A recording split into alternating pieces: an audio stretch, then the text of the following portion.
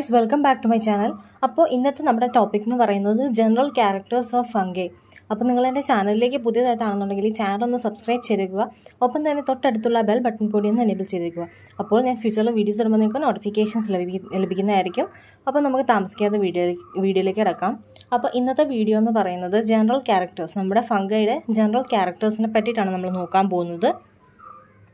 They are cosmopolitan in distribution and can occur in any habitat where life is possible. അപ്പോൾ അവരുടെ ആ ഒരു എവിടേക്ക് കാണപ്പെടുന്നതെന്നുള്ള പറയുന്ന ആ ഒരു ഡിസ്ട്രിബ്യൂഷൻ എന്ന് പറയുന്ന കോസ്മോപൊളിറ്റൻ ആണ്. അതായത് ഓൾമോസ്റ്റ് എല്ലായിടത്തും തന്നെ നമുക്ക് ഫംഗൈനെ കാണാൻ സാധിക്കും. പിന്നെ അതുപോലെ തന്നെ അവരുടെ ലൈഫിന് പോസിബിൾ ആയിട്ടുള്ള കണ്ടീഷൻസ് ഉള്ള ഏതൊക്കെ സ്ഥലങ്ങളിലും നമുക്ക് ഈ ഒരു ഫംഗൈനെ വന്നിട്ട് നമുക്ക് കാണാൻ സാധിക്കും. അതിൻ്റെ എക്സാമ്പിൾസ് ആണ് ഫ്രഷ് ഓർ മറൈൻ വാട്ടർ, ഈ ഒരു ഏരിയാസിൽ നമുക്ക് കാണാൻ സാധിക്കും. ടെറസ്ട്രിയൽ ആയിട്ടുള്ള ഫംഗൈ ഉണ്ട്. അതുപോലെ തന്നെ ചിലത് വന്നിട്ട് എയർബോൺ ആയിരിക്കും. അപ്പോൾ അങ്ങനെ പല സ്ഥലത്തും നമുക്ക് ഫംഗൈനെ വന്നിട്ട് കാണാൻ സാധിക്കും. Then the plant body of fungi typically consists of branched and filamentous hyphae which form a net-like structure known as mycelium. അതുപോലെ തന്നെ ഈ ഒരു ഫംഗയുടെ പ്ലാൻ ബോഡി എന്ന് പറയുമ്പോഴത്തേക്കും അതിൽ വന്നിട്ട് മെയിനായിട്ട് ബ്രാഞ്ച്ഡും ഉണ്ട്, ഫിലമെൻറ്റസും ഉണ്ട്. ഫംഗയുടെ പ്ലാൻ ബോഡീനെ നമ്മൾ ഹൈഫേ എന്ന് പറയുന്നു. അത് നമുക്ക് ഏതൊക്കെ രീതി കാണാൻ സാധിക്കും എന്നുള്ളതാണ് പറയുന്നത്. ബ്രാഞ്ച്ഡ് ആയിട്ടുള്ളതും ഉണ്ട്, ഫിലമെൻറ്റസ് ആയിട്ടുള്ളതും ഉണ്ട്. അതുപോലെ തന്നെ അതൊരു നെറ്റ് ലൈക്ക് സ്ട്രക്ചർ ഫോം ചെയ്യും. അതിനെയാണ് നമ്മൾ മൈസീലിയ എന്ന് പറയുന്നത്. അപ്പോൾ ഈ ഹൈഫേ എന്താണെന്നും മൈസീലിയ എന്താണെന്നുള്ളതൊക്കെ എപ്പോഴും ക്വസ്റ്റ്യൻസ് വരാറുള്ളതാണ്. അപ്പോൾ അത് നിങ്ങളൊന്ന് നോട്ട് ചെയ്ത് വെക്കുക.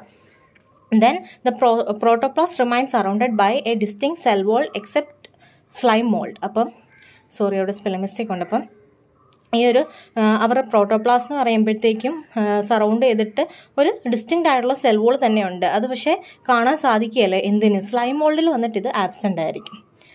Then the main component of cell wall is the fungal cellulose or chitin. പിന്നെ അതുപോലെ തന്നെ ഇവരുടെ സെൽ വോളിൻ്റെ മെയിൻ കമ്പോണൻറ്റ് എന്ന് പറയുന്നത് നമ്മുടെ ഫംഗൽ സെല്ലുലോസ് ഇല്ലെങ്കിൽ കൈറ്റിൻ ആയിരിക്കും. ഇവരുടെ സെൽ വോൾ കമ്പോണൻറ്റ് വന്നിട്ട് കൈറ്റിൻ അല്ലെങ്കിൽ ഫംഗൽ സെല്ലുലോസ് ആയിരിക്കും. അതും ഇമ്പോർട്ടൻ്റ് ആയിട്ട് നോട്ട് ചെയ്യുക, ക്വസ്റ്റ്യൻസ് ഒക്കെ വരാറുള്ളതാണ്.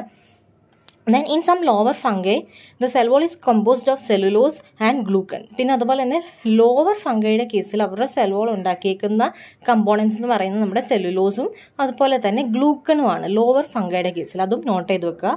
Then the hyphae contain colorless and vacuolated cytoplasm that has endoplasmic reticulum, Golgi bodies, mitochondria and many non-living substances like reserved food occur in cytoplasm. അതായത് നമ്മുടെ fungal ബോഡീനെ നമ്മൾ hyphae എന്ന് പറഞ്ഞല്ലോ. അപ്പോൾ ഈ ഒരു ഹൈഫേയിൽ വരുമ്പോഴത്തേക്കും അവരുടെ സൈറ്റോപ്ലാസം എന്ന് പറയുന്ന കളർലെസ് ആയിട്ടുള്ള വാക്കുലേറ്റഡ് ആയിട്ടുള്ള സൈറ്റോപ്ലാസം ആണ് അവർക്കുള്ളത്. അതിലെന്തൊക്കെയുണ്ട്? നമ്മുടെ സെൽ ഓർഗൻസ് ഒക്കെ ഉണ്ട്. എൻഡോപ്ലാസ്മിക് റെറ്റിക്കുലം പ്രസൻ്റ് ആണ്, ഗോൾഗി ബോഡീസ് ഉണ്ട്, മൈറ്റോകോൺട്രിയ ഉണ്ട്. അതുപോലെ തന്നെ ഒരുപാട് നോൺ ലിവിങ് ആയിട്ടുള്ള സബ്സ്റ്റൻസസും ഉണ്ട്. അതായത് റിസർവ് ഫുഡ് മെറ്റീരിയൽസ് ഒക്കെ വന്നിട്ട് ഈ ഒരു സൈറ്റോപ്ലാസത്തിൽ നമുക്ക് കാണാൻ സാധിക്കും. Then fungi are devoid of chlorophyll but carotenoids are normally present. പിന്നെ നമ്മുടെ ഫംഗയുടെ കേസിൽ ക്ലോറോഫിൽ ആബ്സെൻ്റ് ആയിരിക്കും, പക്ഷേ അവർക്ക് പ്രസൻ്റ് ആയിട്ടുള്ള ഒരു പിഗ്മെൻ്റ് എന്ന് പറയുന്നത് നമ്മുടെ കരോട്ടിനോയിഡ്സ് ആയിരിക്കും. അതും ഇമ്പോർട്ടൻ്റ് ആയിട്ട് ഓർത്തിരിക്കുക. ക്ലോറോഫിൽ ആബ്സെൻ്റ് ആണ്, പക്ഷേ കരോട്ടിനോയിഡ്സ് നമുക്ക് കാണാൻ സാധിക്കും. Then the higher fungi are immotile as motile cells do not occur in their life cycle. പിന്നെ അതുപോലെ തന്നെ നമ്മുടെ ഹയർ ഫംഗിയുടെ കേസിൽ വന്നിട്ട് അവർ ഇമ്മോട്ടൈൽ ആയിരിക്കും. അതായത് അവരുടെ എൻ്റയർ ലൈഫ് സൈക്കിളിൽ പോലും ഒരു മോട്ടൈൽ സെൽസ് നമുക്ക് കാണാൻ സാധിക്കില്ല. But in lower fungi, the reproductive cells are motile, so they are uni or biflagellate. അപ്പം ലോവർ ഫംഗയുടെ കേസിൽ എന്ന് പറയുമ്പോഴത്തേക്കും അവരുടെ റീപ്രൊഡക്റ്റീവ് സെൽസ് മോട്ടൈൽ ആയിരിക്കും. അതുകൊണ്ട് തന്നെ അതായത് യൂണി ഇല്ലെങ്കിൽ ബൈഫ്ലജലേറ്റ്, ഒരു ഫ്ലജല്ല അല്ലെങ്കിൽ രണ്ട് ഫ്ലജല്ലയൊക്കെ വന്നിട്ട് ആ ഒരു സെൽസിൽ പ്രസൻ്റ് ആയിരിക്കും. അപ്പം ഇത്രയേ ഉള്ളൂ. ഹയർ ഫംഗിയുടെ കേസിൽ വരുമ്പോഴത്തേക്കും മോട്ടൈൽ സെൽസ് എന്ന് പറയുന്നത് അവർക്ക് ആബ്സെൻ്റ് ആയിരിക്കും, പക്ഷേ ലോവർ ഫംഗിയുടെ കേസിൽ അവരുടെ റീപ്രൊഡക്റ്റീവ് സെൽസ് എന്ന് പറയുന്നത് വന്നിട്ട് മോട്ടൈൽ ആയിരിക്കും. ദെൻ അവരുടെ ഫ്ലജല്ല യൂണി ഓർ ബൈഫ്ലജലേറ്റഡ് ആണെന്ന് പറഞ്ഞു. അപ്പോൾ അവർ ഫ്ലജല്ലയുടെ ടൈപ്സ് നമുക്ക് പറയാം. അതായത് വിപ്ലാഷ് ടൈപ്പ് അല്ലെങ്കിൽ തിൻസെൽ ടൈപ്പ്, അങ്ങനെ രണ്ട് ടൈപ്പിലാണ് ഫ്ലജല്ല ഉള്ളത്. Then they are ഹെറ്ററോട്രോപ്പിക്. പിന്നെ അതുപോലെ തന്നെ നമ്മുടെ ഫംഗൈ എന്ന് പറയുന്നത് ഹെറ്ററോട്രോപ്പിക് മോഡ് ഓഫ് ന്യൂട്രീഷൻ ആയിരിക്കും.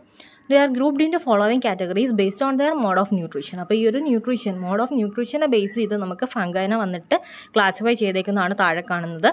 First one parasite. പാരസൈറ്റിൻ്റെ എക്സാമ്പിളാണ് പക്സീനിയ, അസ്റ്റിലാഗോ ഒക്കെ വന്നിട്ട്. അപ്പം നിങ്ങൾ എക്സാമ്പിൾസ് എപ്പോഴും പഠിക്കുക. ദ സെക്കൻഡ് വൺ ഈ സാപ്രോഫൈറ്റ്സ്. പാരസൈറ്റ് എന്താണെന്ന് നിങ്ങൾക്ക് അറിയാമല്ലോ. പാരസൈറ്റ് എന്ന് പറയുമ്പോൾ വേറൊന്നിൻ്റെ ന്യൂട്രിയൻസ് ഒക്കെ വലിച്ചെടുത്ത് ജീവിക്കുന്നവരാണ് പാരസൈറ്റ്സ്. ദെൻ സാപ്രോഫൈറ്റ്സ് എന്ന് പറയുമ്പോൾ ഡെഡ് ഓർഗാനിക് റിമൈൻസിൽ നിന്ന് ജീവിക്കുന്നവരാണ് വന്നിട്ട് സാപ്രോഫൈറ്റ്സ്. അതെന്ന് പറയുന്ന എക്സാമ്പിളാണ് ഫ്യുസാരിയം, പൈറ്റിയം ഒക്കെ വന്നിട്ട്.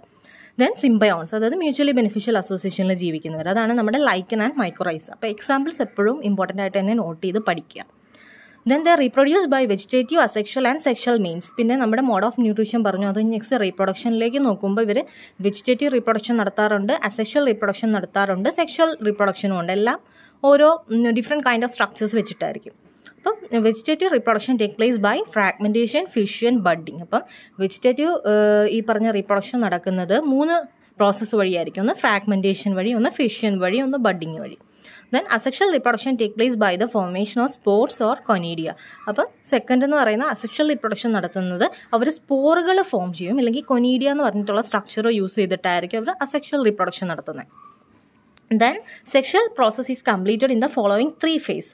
അപ്പോൾ ഇവരുടെ സെക്ഷൽ പ്രോസസ്സ് നടക്കുന്നത് 3 ഫേസിലാണ്. അതിൽ ഫസ്റ്റ് വണ്ണാണ് പ്ലാസ്മോഗമി എന്ന് പറയുന്നത്.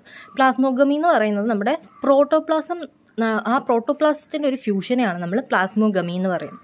ദെൻ ക്യാരിയോഗമി എന്ന് പറയുമ്പോൾ ന്യൂക്ലിയഡ് ഫ്യൂഷൻ. ഈ ഒരു ടേംസ് എല്ലാം ഓർത്തിരിക്കുക. എന്താണ് പ്ലാസ്മോഗമി, എന്താണ് ക്യാരിയോഗമി എന്നൊക്കെ ക്വസ്റ്റ്യൻസ് ചോദിക്കാറുള്ളത്. അപ്പോൾ പ്ലാസ്മോഗമി എന്ന് പറയുന്നത് ഫ്യൂഷൻ ഓഫ് പ്രോട്ടോപ്ലാസ്റ്റ്, ദെൻ ക്യാരിയോഗമി എന്ന് പറയുന്നത് fusion of nuclei.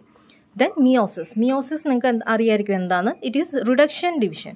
Than reduction division take place in diploid nucleus and haploid stage is re established. അപ്പം മിയോസിസ് എന്ന് പറയുന്നത് നമ്മുടെ റിഡക്ഷൻ ഡിവിഷൻ ആയിരിക്കും. അപ്പം എന്ത് സംഭവിക്കും, ഡിപ്ലോയിഡ് ന്യൂക്ലിയസ് മാറി അതൊരു ഹാപ്ലോയിഡായിട്ട് നമുക്ക് റീറ്റെയിൻ ചെയ്യാൻ പറ്റും. അതാണ് വന്നിട്ട് മിയോസിസ് എന്ന് പറയുന്നത്. അതായത് ഹാപ്ലോയിഡ്സ് ആയിരിക്കും വന്നിട്ട് അതിൻ്റെ ഒരു ഔട്ട്കം എന്ന് പറയുന്നത്. അപ്പം ഇത്രയാണ് വന്നിട്ട് നമ്മൾ ഫംഗൈനെ പറ്റിയിട്ട് മെയിനായിട്ട് ഓർത്തിരിക്കേണ്ട കുറച്ച് കാര്യങ്ങൾ എന്ന് പറഞ്ഞാൽ. ജനറൽ ഫീച്ചേഴ്സ് അല്ലെങ്കിൽ ജനറൽ ക്യാരക്ടേഴ്സ് ഒക്കെ ചോദിക്കുകയാണെന്നുണ്ടെങ്കിൽ നിങ്ങൾക്ക് ഈ പോയിന്റ്സ് എല്ലാം വന്നിട്ട് നോട്ട് ഡൗൺ ചെയ്താൽ മതി. വിത്ത് എക്സാമ്പിൾസ് നിങ്ങൾ നോട്ട് ചെയ്യുകയാണെന്നുണ്ടെങ്കിൽ എക്സ്ട്രാ മാർക്സും നിങ്ങൾക്ക് ഗെയിൻ ചെയ്യാവുന്നതാണ്. അപ്പോൾ ഇത്രയുള്ള ഈ ഒരു വീഡിയോ എന്ന് പറയുന്നത്. അപ്പോൾ നിങ്ങൾക്ക് ഈ ടോപ്പിക്ക് വന്നിട്ട് ഏകദേശം എല്ലാം ക്ലിയർ ആയിട്ടുണ്ടെന്ന് വിചാരിക്കുന്നു. എന്തെങ്കിലും ഡൗട്ട്സ് ഒക്കെ ഉണ്ടെങ്കിൽ നിങ്ങൾക്ക് കമൻറ്റ് സെക്ഷനിൽ വന്നിട്ട് ജസ്റ്റ് ഒന്ന് ചോദിക്കാവുന്നതാണ്, ഞാൻ റിപ്ലൈ തരും. അപ്പോൾ ഇത്രയൊക്കെയുള്ളൂ. പിന്നെ നിങ്ങൾക്ക് എന്തെങ്കിലും സ്പെസിഫിക് ആയിട്ടുള്ള ടോപ്പിക്സ് വീഡിയോസ് ചെയ്യണമെന്നുണ്ടെന്നുണ്ടെങ്കിൽ നിങ്ങൾക്ക് അതും കമൻറ്റ് സെക്ഷനിൽ തന്നെ സജസ്റ്റ് ചെയ്യാവുന്നതാണ്. അപ്പോൾ ഞാൻ വീഡിയോസ് ചെയ്യുന്നതായിരിക്കും. അപ്പോൾ ഇത്രയേ ഉള്ളൂ. ഇനി നമുക്ക് അടുത്തൊരു വീഡിയോ ആയിട്ട് കാണുന്നവരേക്കും എല്ലാവർക്കും ബൈ ബൈ.